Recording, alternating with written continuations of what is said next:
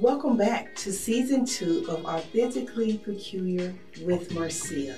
I am your host, Marcia Blaine, a licensed professional counselor, a clinical hypnotherapist, an author, motivator, and life coach.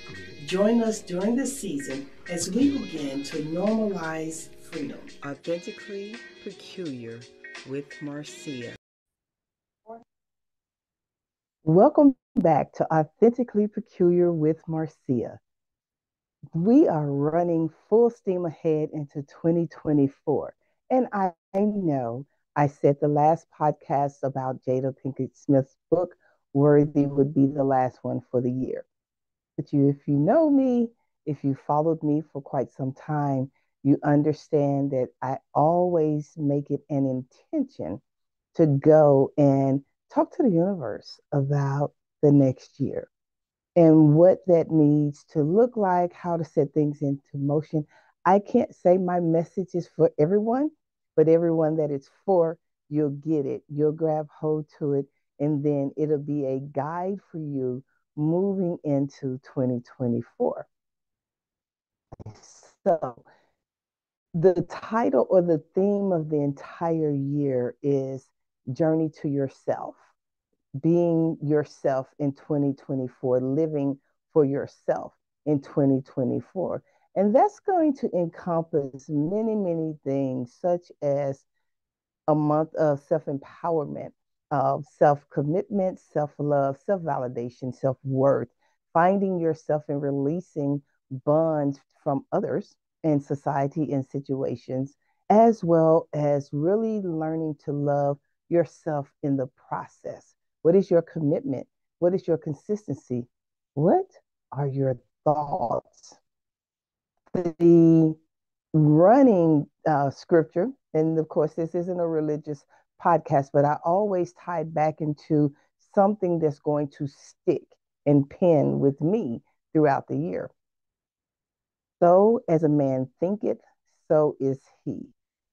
What are you thinking about yourself? How are you allowing yourself to be seen and heard and respected in your own life? How are you honoring yourself? Are you finding that you have conditioned yourself to just kind of fit in with people, that you stopped having a voice, that you made yourself easily discardable? Are you finding that part of your process of who you are is being needed and not wanted? We want to move past that in 2024. I see so many people on social media who are really fighting to stay present and prevalent in other people's lives except for their own.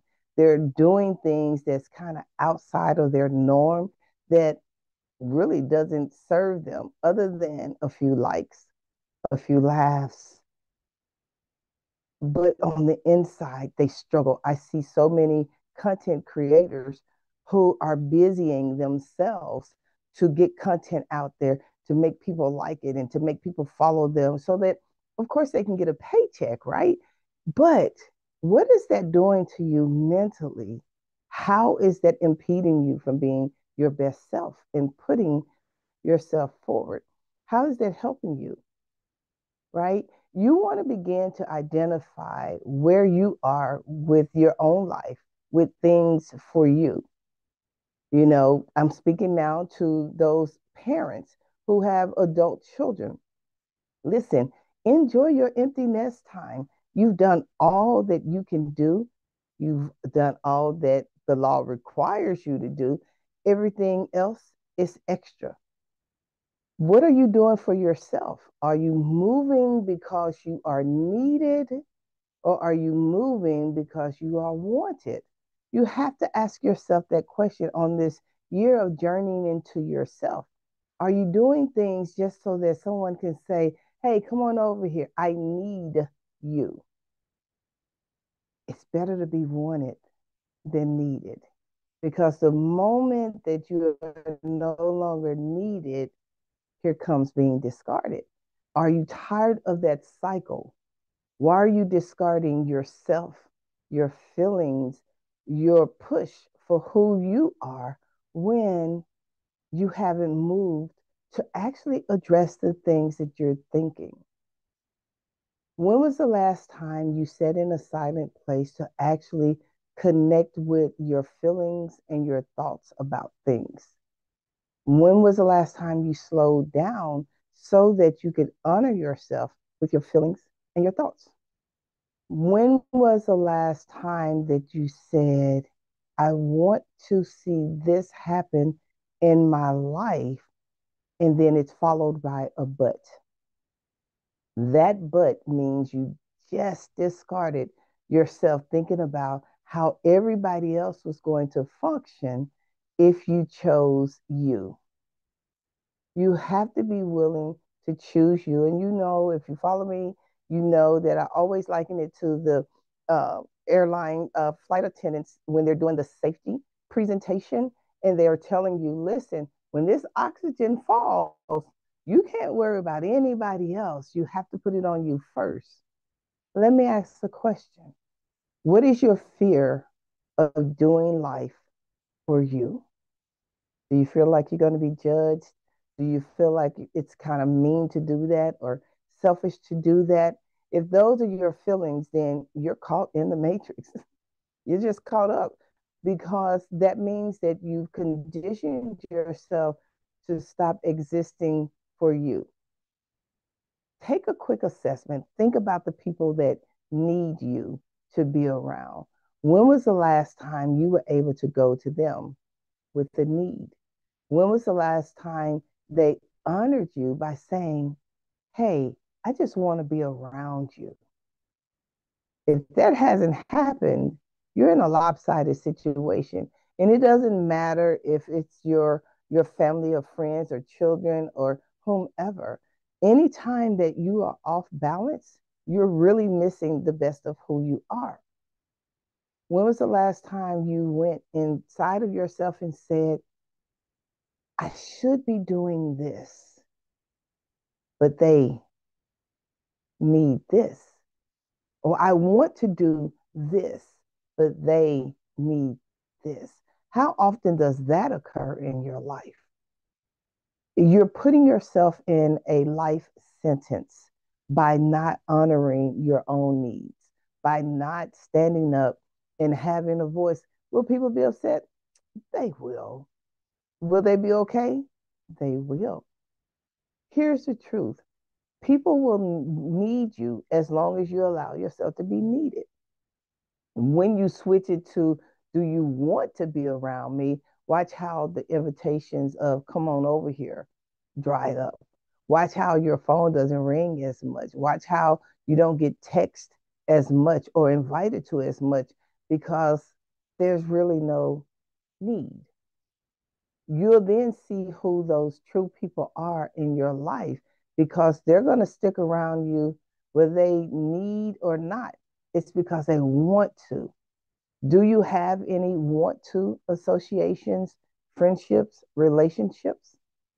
Where are they? How are you feeding into those?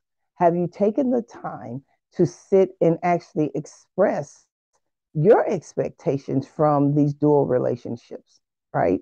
Have you taken the time to really honor you in saying, listen, I can't be always the one doing or coming or calling or any of that? Have you assessed and told people how you wanted to be treated? The better question is, how are you treating yourself? As we go into 2024, I'm encouraging you to make it a year of self, to make it a year where you are conditioning the love that you have for you. When you do that, you honestly, you're going to air out all the trash, all the toxicity, and all that kind of stuff. And what you're going to be left with are the ones that are supposed to be in your life in their natural state, in that natural existence. You're going to find that you have less stress, you'll sleep better, you can make more commitments to yourself, because you don't have all of these things hanging off of you that's preventing you from actually doing the things that you want to do in your life. How have you shut down on your wants? Why don't you go back and write a list and pick those wants back up? Why don't you honor yourself by saying, I'm going first. And if I have the bandwidth left over, then I'll reach out to someone who may need me and or want me. The thing is, it's about balance. Everyone wants to belong, everyone wants to feel love, everyone wants to be accepted, but it all has to begin with you. If you aren't needing you, wanting you, or accepting you, then how are you showing up in your own life? Hmm. When was the last time you showed up in your own life? How did you show up in your life? Are you expecting others to give you things that you haven't been able to give yourself? If you are, that's the reason why things are off balance. I would encourage you to no longer go in the room and cry or be frustrated when others aren't seeing you until you start seeing yourself. I know that it's difficult to be around a bunch of people and they need you to be around, but you don't feel wanted. I understand that difficulty, but that's when you have to change that for yourself. Want to be around you. When was the last time you did something by yourself? Maybe take a trip or go to dinner or breakfast or lunch. Go out to the movies by yourself. When was the last time you enjoyed time with just you? If you have difficulty enjoying time with yourself, you're going to always be in a position where you have to be needed. My concern for anyone that's in that position of being needed is when you're no longer needed, then what? Do you shrivel up and die? Do you go find new people to need you? What do you do? Do you dislike being with yourself that much where you're hiding behind others needing you? If that's the case, you're definitely going to have to do a mindset shift. You're going to have to give yourself permission to say, and you don't have to. Honestly, I'm saying you're going to have to. But for those that want to shift and actually start feeling life beyond the need, it's going to be a mindset shift. It's not going to be comfortable. You're going to second guess when the phone lines dry up. You're going to second guess when you're not getting those invites or you're no longer hosting everything. You're going to second guess all of those times. And the reason is because you had become so accustomed to being needed that you stopped understanding what it's like to be wanted. When we think about that from intimate relationship situations, a lot of times people who are driven by being needed enter into a relationship and they can become extremely clingy. They can have a lot of requests, but they have no expectations and standards, and then they become disappointed when they aren't getting what they need from the relationship. Well, the truth is, or not what they need from the relationship, what they wanted from the relationship, excuse me. In that want, if you can't express to that person what you want, what you're expecting from a relationship, and listen, this is going way beyond financial implications and things of that nature. I'll say this for me in my big old age at 55 and a half, if I'm still looking for someone to scoop me up and take care of me and things of that nature, then I'm already off track because at 55 and a half, I should have some things going on for myself. So I'm not looking for a financier, right? I'm not looking for someone to finance my life. I would want someone who is desiring and want to be in my life so that we can continue to enhance each other's betters. But if you're going through it because you need someone to cook for and clean for, you need to have someone to be intimate with, it's really, really easy to be disrupted and devastated through the disappointment. You really want to ask yourself, if I desire a relationship, what does that relationship need to look like for me? Who are you in the relationship? I read a post earlier today that said, hey, men, in 2024, when you get ready to start dating, don't date broke women. I would add on, don't date broken individuals on either side. Because if they are looking for someone that need them, that brokenness is going to come in, and it could be more than what you can handle right now. You have to decide for yourself, where am I?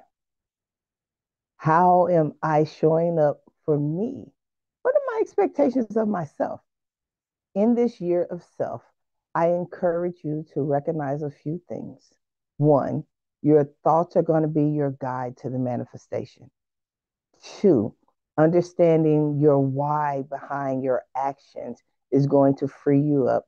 Three, setting boundaries and expectations that's doable for you because you're the first person that should love you. You're the first person that should want you. Four, giving yourself space to really honor yourself in those quiet moments, in those dating moments, in those wanted moments, wanting yourself, being able to honor you in those spaces. And then five, recognizing the power of your voice and understanding why you're doing and moving the way that you're moving.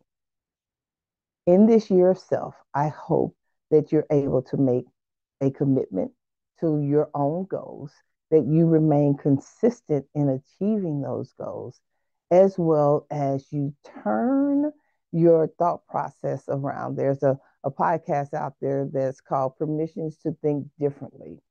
I hope that you're able to turn your thought processes around, move outside of those boxes, those disruptions, those restrictions that you've placed in your life so that you can actually be your best self. This move into the year of self. Imagine if the world moved into a year of self, how freeing that would be so that you can want and need others.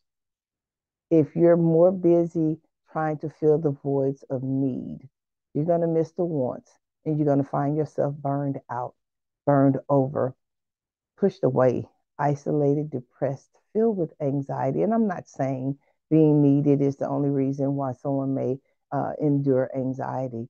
What I am saying is let's lessen the curve so that in finding who you are on this journey to yourself, rediscovering you, rediscovering your likes, your dislikes, your strengths, your area of improvement, discovering who you actually are.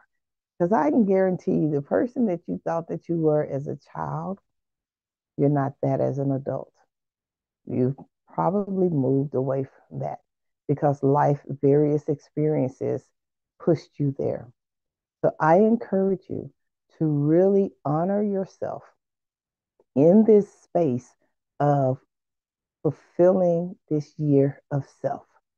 So here's your challenge. Go out, identify your goals for 2024 for yourself. In my counseling business, I encourage clients to use four categories.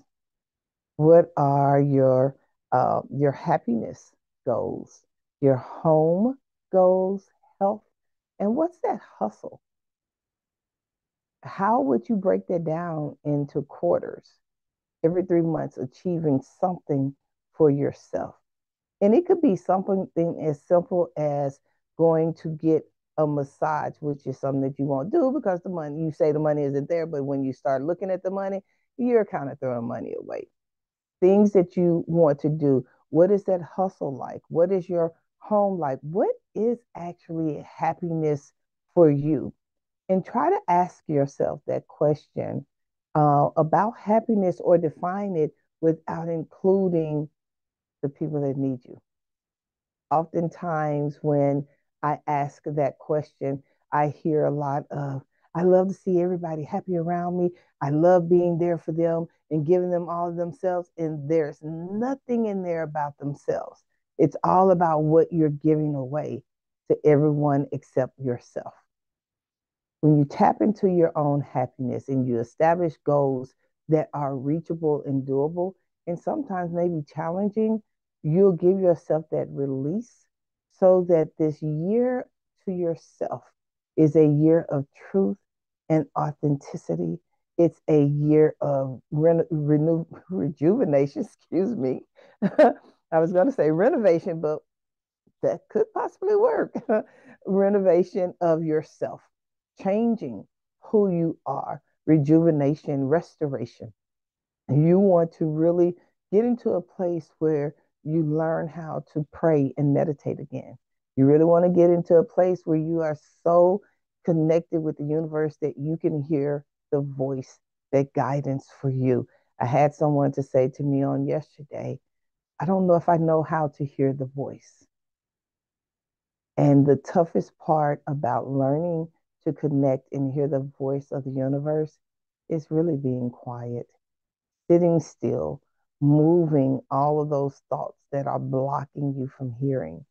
I read Courtney B. Vance's book, and then I'm going to close it out. When he first started going to therapy, his therapist said to him, write down your dreams. Every night, same time, go to bed on time. Before you go to bed, reach out to the universe and say, show me my dreams, take me to the next level. That is something that you have to become intentional with so that you can learn to hear the voice of the universe, the voice of God for you in your life and where that's moving to. I hope that 2024 is everything that you desire on this journey to yourself, this move, this year of self for you. I hope that as you are finding yourself, you're actually introducing others to the process of finding themselves. So take good care. We are gearing up for a powerful 2024 with the podcast, 5 minute meditations, speaking engagements, and of course, counseling and therapy. I want you to grab hold to you after you finish viewing this podcast, grab a mirror, go hug yourself, go in the bathroom. That way your hands are free. Hug yourself and say to you, I got you, and I love you, and I see you. And then just hold yourself for a moment. Tears are probably going to flow because you hadn't done that in a while. So take good care. I'll see you soon. Thank you for a wonderful year with Authentically Peculiar with Marcia. To all of my guests, thank you. To all the listeners and viewers, thank you, thank you, thank you. Let's take it up a notch in 2024. I see you. Namaste.